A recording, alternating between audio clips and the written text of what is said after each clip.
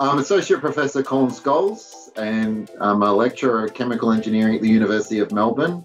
My areas of expertise are in hydrogen, carbon capture, future fuels, and developing sustainable processes for society. Chemical engineering at the University of Melbourne is driving the transition to the hydrogen economy and future fuels for the benefit of our society.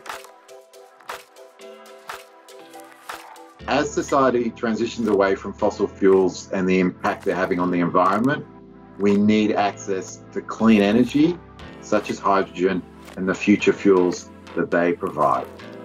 Hydrogen comes from water, and as everyone learns in school, water is H2O. That stands for 2 hydrogen atoms and 1 oxygen atom.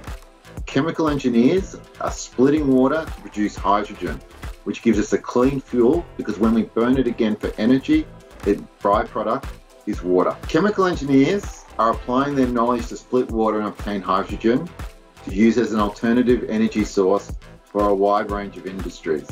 So we're going to replace fossil fuels and use hydrogen to power our electrical grids.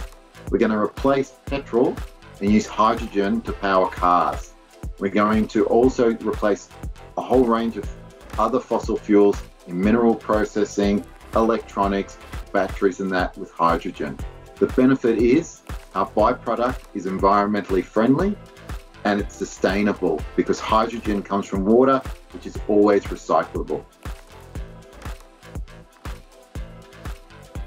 Hydrogen by itself has several problems. The main one being, as a light gas, it's difficult to handle, and so we have problems when we're using it as a fuel source for things like cars. Chemical engineers are transforming hydrogen into alternative future fuels, such as methanol and ammonia, which are safer to handle and more efficient as a fuel source for things like cars, which means we'll have a cleaner transport that leads to cleaner cities.